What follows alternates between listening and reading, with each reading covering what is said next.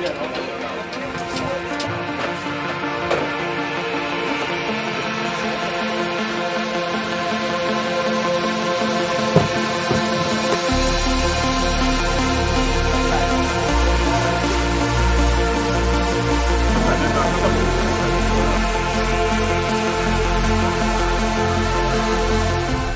welcome guys to Open Space. I don't know which number this is. We've probably had over 30 conversations, in the past.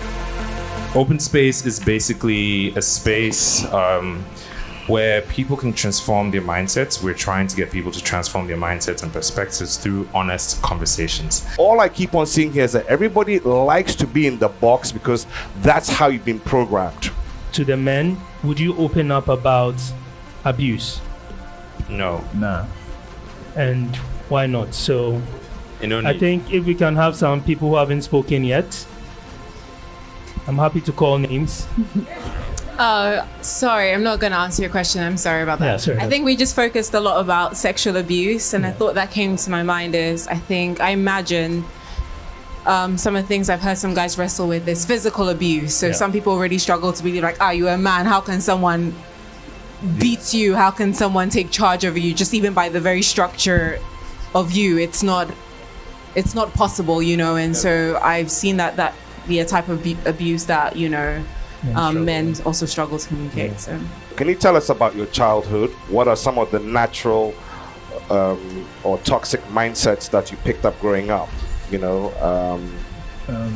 how it affects you today?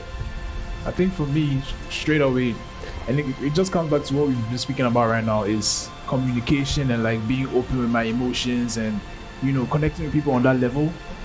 I couldn't. I'm learning to do it now, but like when I was younger, you can't. If there's something wrong with me, I'll just like bottle it in and I wouldn't speak about it. So for me, that was a toxic thing that I picked up from men I grew up around. And yeah, it's something I'm working on right now. So I think a lot of men, African men, Ghanaian men can relate actually. Yeah. Women have evolved in such a way that their mindset is complex.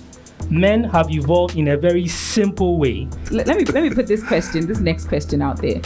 And let me ask the women first. Are men selfish? Yes. Hey.